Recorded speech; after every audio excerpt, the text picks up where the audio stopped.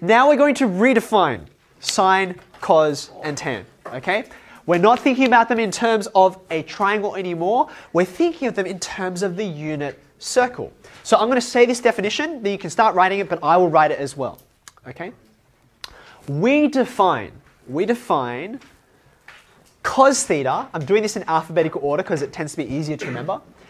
We define cos theta as the x-coordinate and sine theta as the y-coordinate. Let me write that down so you can write it with me.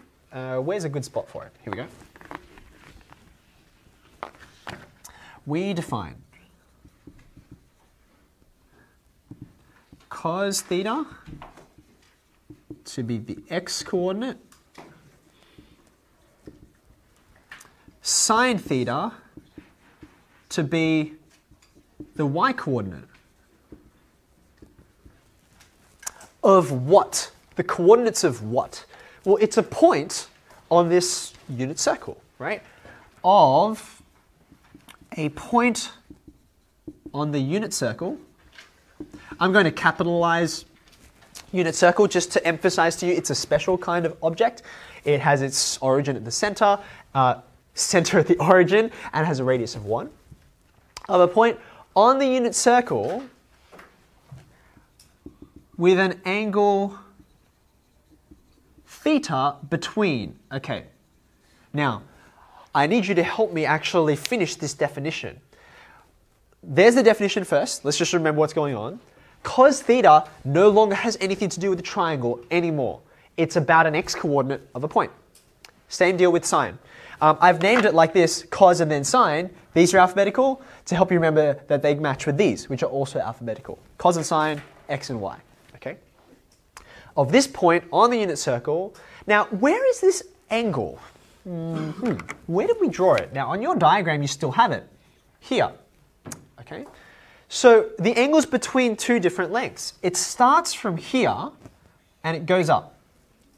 So, how would you describe this length down here? What names could you use? Remember, I'm trying to get away from triangles. So, I no longer have a triangle in my diagram anymore. But I have all these other objects that I can name. How might you describe this length over here? Radius.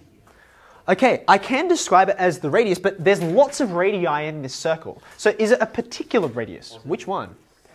Okay, so I can say positive, because look, it's on this side, but this is also positive, isn't it? Positive. So write positive. I should probably say positive x, right? Because that's the direction I'm going in. So this angle theta is between the positive x-axis and where does it go up to? What is the blue line I've just drawn? It's another radius, right? But which radius is it? How would you describe it with words? It's the radius to where you are right now. It's the radius to this point. That's probably the way that I would say it. So the angle theta is between the positive x-axis and the radius to your point.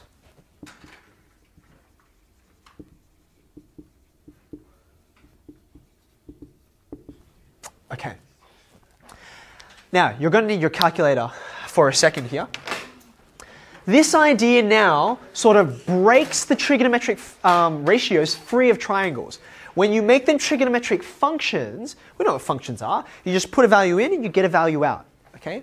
Now, we're going to use our calculator to test some of these things in a second. I want you to help me before we... Oh, I know, it's just been off too long. I want you to think about a point like, say, that. See that point there? Don't think about trig. Tell me what the coordinates are. Tell me what the coordinates of that point are. 1, 0. Very good. Because you know its x value and it's not up or down at all. So the y coordinate is 0. But what this suggests is that that's cos of some theta and that's sine of some theta. What's theta for this particular spot? I'm going to measure theta between the positive x-axis and the radius to that point. So what's the angle between this positive x-axis and, watch carefully, this radius to that point? What's the angle between them? 0.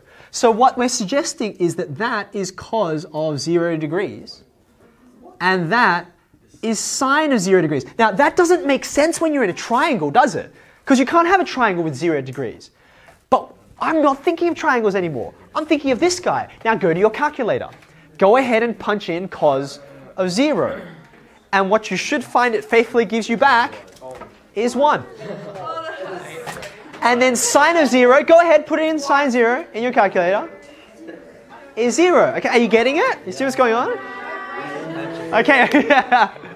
All right. Wait, stay with me. It gets better. It gets better. Okay. Shh. Regather. Think again. Now have a look at this point up here. What are the, don't worry about trig, just tell me, what are the coordinates of that spot up there? 0, 1. What is the angle, what's the theta that goes with that point? What's the angle? What's the angle? It's between the positive x-axis, here it is, and the radius to that point. What's that angle? It's 90 degrees. Now, before you reach your calculator, 90 degrees doesn't make sense in a right-angled triangle, does it? Because you've already got one 90-degree angle. You can't have another one be 90, because then you've got no more triangle, right? But I'm not in a triangle anymore. I'm on the unit circle.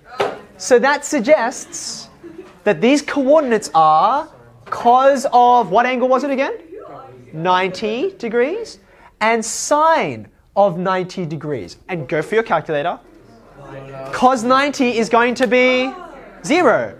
And sine 90 is going to be 1. Okay. Okay. Now, you thought that was a bit crazy. Okay? It gets better.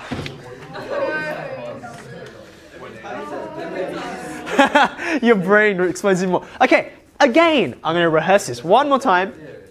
I tell a lie. This is the second last time. This guy over here, right on the left-hand side, tell me the coordinates. Just the coordinates.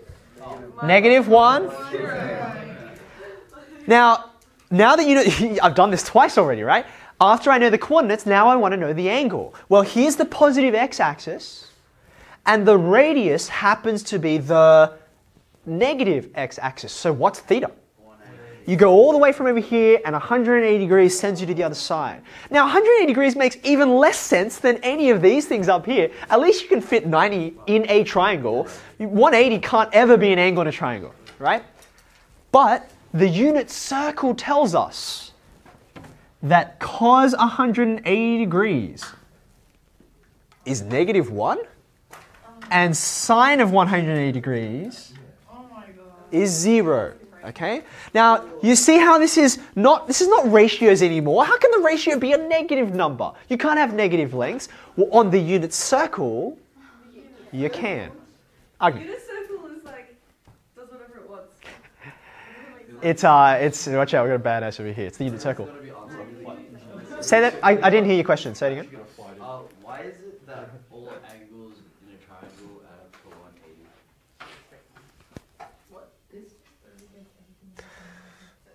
Let's give these names.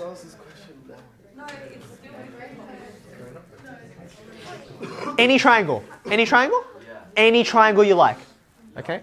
I'm going to make a line up here that's parallel. Tell me what this angle is and why. X.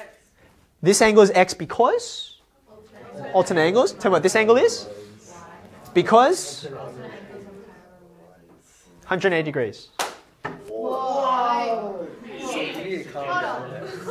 Please tell me you've seen that before. That's the way to... Anyway, okay. Okay. I don't even need to say anything anymore. What question should I ask? What are the coordinates? And the answer is 0, -1. What's the next question? What's the angle? Now look, where am I measuring from? Watch. I'm even going to draw it this time because it's so weird. From the positive x-axis, here it is, all the way around to the radius, and it's 270, right? 270 is not in any triangle I know about, but Go ahead, put cos 270 into your calculator. Zero. Put sine 270 into your calculator. There you go.